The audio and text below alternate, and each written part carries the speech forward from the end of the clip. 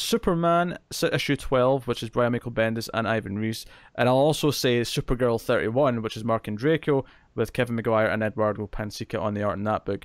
And we'll talk about these together because they're very much two sides of the same event. And I will say it's a little bit weird how there's a couple of times in each book where they essentially have the same moment because they happen in both books, but the dialogue's slightly different, and it was like, why is it doing that? Why not just match the dialogue? Yeah. That was odd. I was wondering if that's just a thing that they have to do because of, I don't know. They just use the same stuff. Like, yeah. It was odd. But I like both books, though. I like both issues, and I actually read Supergirl first. And the reason why I did that, because I was expecting one of them to say, hey, read the other one first, right? And neither of them did. But I picked Supergirl to read first because the first page, look, it was picking up straight from the cliffhanger that both previous issues ended with. So I was like, okay, I'll read Supergirl first then. So that also gets picking up right away. But Superman kind of does as well. It just has like a sort of flashback page before it gets to the main stuff. Yeah, no, I read Superman first. Yeah. So, yeah. Yeah, so, but what I like is there's a lot of different stuff in each one, and obviously Supergirl's from Supergirl's perspective, and it's her fighting and talking about how the axe, she feels like the axe is starting to be pulled more towards Rogol-Zar, but we do get a really big, it's basically that moment from Force Awakens where Rogol-Zar's like, holding his hand out for the axe, Force style, and it goes past him and goes to Supergirl instead. We essentially have that moment. Well, and the fact too that by the end Jor-El calls it his staff, so it's like, oh, well, Zar has changed us into an axe. Like, so to me it added a little bit more mystery of who he is and why exactly did the Circle decide that Krypton had to go, which I still think that that's not the full story. I still feel like Krypton was going to blow up anyways, and he facilitated it quicker. Yeah, no, I'm still expecting the Swerve to say that no, they're not solely responsible for the destruction of Krypton, but I mean, no, so I liked all that stuff with Supergirl's issue. Both of them kind of had the moments where Supergirl's like, wait, is that John? What happened to you? Puberty kind of hit him like a ton of bricks. Yeah.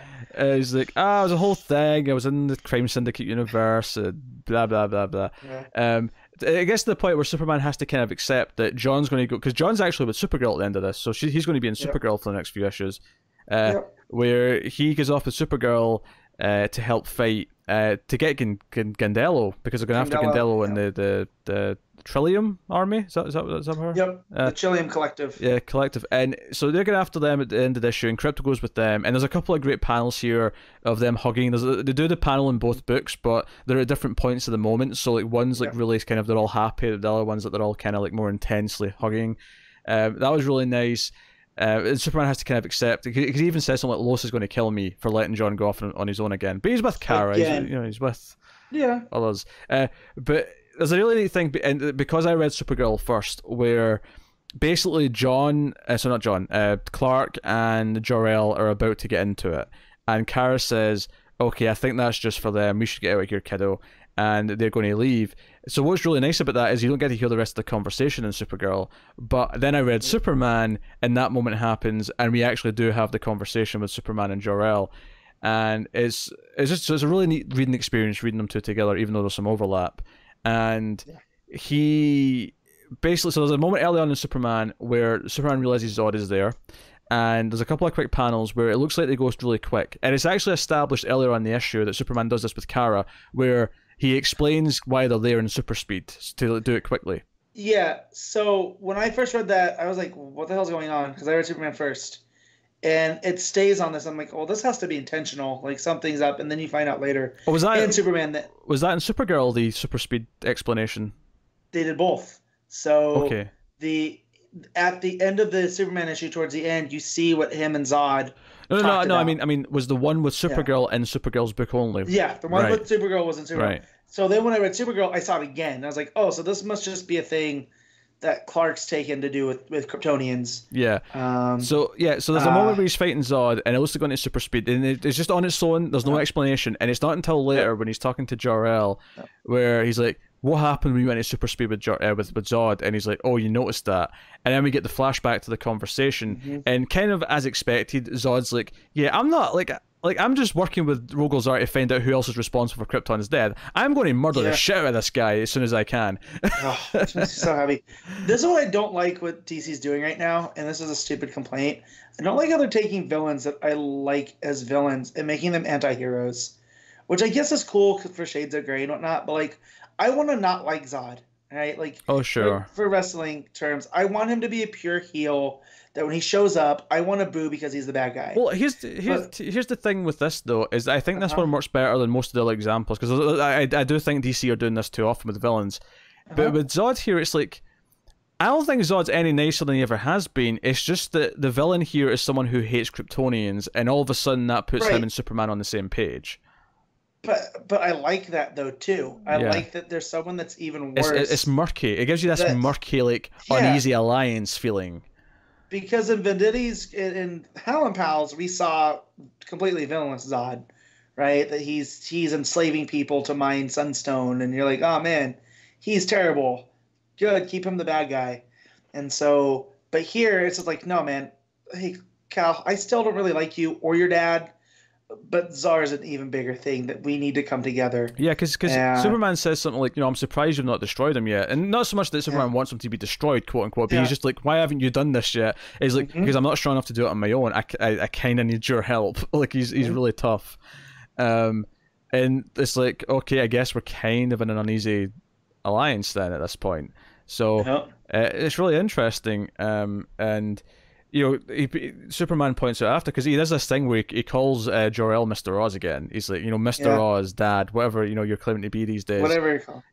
Zod's my mortal enemy, but he's actually been more open and honest right now. It feels like he's being honest, whereas you feel like you're always hiding things. And also, and Jor-El rightfully points out, you're always going to hate me for the years you lost with John. You missed 5-6 years of his life because I took him away. I also, my favorite line probably in both issues, because they used it both times, is Clark to Jor-El, why is everybody always trying to kill you? Like, what are you doing? And he does the whole, we'll know soon enough. But yeah, they're both solid issues. I'm loving what's going on. I love how both. They came in and they touched, and now they're back going out again. Yeah, and they're still connected in terms of the overall goal, still connected. But yeah, it's like, no, okay, well, you have to go do this, Supergirl. And she's taking John and Krypto, so they're together. But because of that great panel, and I think it was Supergirl, where all 4 Kryptonians, including Krypto, not Jor-El, no, the Earth Kryptonians, they all have their heat vision at the same time, so they all have the red eyes, including Krypto, and it's a really good panel, really good stuff. No, this for me, this was great. It feels big, it feels cosmic, it feels like there's some sort of unified plan for the super books, like them being together. It's interesting to me that Superman's tying in heavily to Supergirl, but Action is tying in more to Leviathan, and then eventually seemingly Naomi. That's neat. That's really neat. I dig it. It's the grand Bendis unifying theory. I feel like he's spun it off. Like there was the Superman central spoke, and now he's spun it off to different. And we got Naomi, we got Leviathan, and Supergirl, and Young Justice, and so and Superman ends with them going to Krypton, where there's just debris. Is that we're going to answer your question? And it actually says next time the real actual truth about Krypton. We'll see. Yeah. So I'm feeling, because we find out that Jor-El had something to do with the Circle. He was on it apparently at one point. And so I'm feeling like he reached out to them to try to help save Krypton, right? That because they also accuse him of like, well, you knew Krypton was going to be destroyed no matter what. That's why you just sent me. Clark tells him that, and Jor-El kind of gives him that. Well, it's deeper than you even know. It's not just that. So this is what I'm hoping it turns out to be. Is like he reached out to the Circle. Be like, hey, the planet's doomed. There's nothing we can do. What can we do to stave that off? And then maybe they turn on him, or they use that as the entry point to get to Krypton to take it out or whatever. So yeah, that last page of Supergirl's, because it's just them sort of showing up at Gandello's place, but like yeah, Supergirl, Superboy, and Crypto, it's just a gorgeous page. The art in both of these books is fantastic. And knowing that John's gonna have something to do with the Legion, and knowing that there's a clue in there, right, with Zinder, and just it's hitting a lot of these beats now. That yeah, I think both books look fantastic. Obviously, Ivan Reis was doing fantastic work in Superman. I will make my standard complaint, which I know everyone's expecting here, is the vertical 2-page spread.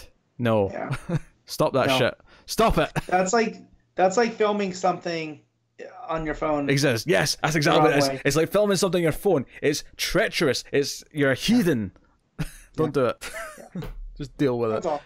Yeah. Super books are a really good place. I love both Superman and Supergirl. What are you rating each book? Both of them are an 8.5. Me and Matt are in sync, because I think I'm going to give it 8.5 to both as well. Big.